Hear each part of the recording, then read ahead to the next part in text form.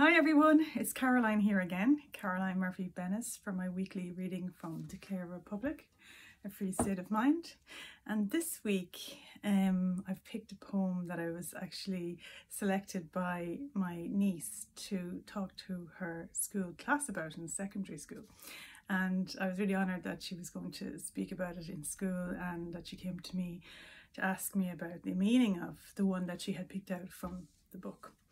And funny enough, it's called My Light Saber, and this has been selected by a few teenagers actually as their favourite, and which I was delighted about because it's kind of connecting with a younger generation as well. And I had to explain to her what the meaning was behind it, so it was like a little poetry lesson for her as well, which was wonderful. And so I explained how I took the lightsaber from the Jedi and use it as a metaphor for my connection, as I see it, to life itself, and that it's like a sword, a light sword that comes straight through us, and it comes straight down through us and grounds us to the earth, and it's the part of us that can never be, diminished in any way by anything. It's, the eternal aspect of us, and it is our true self and our true nature.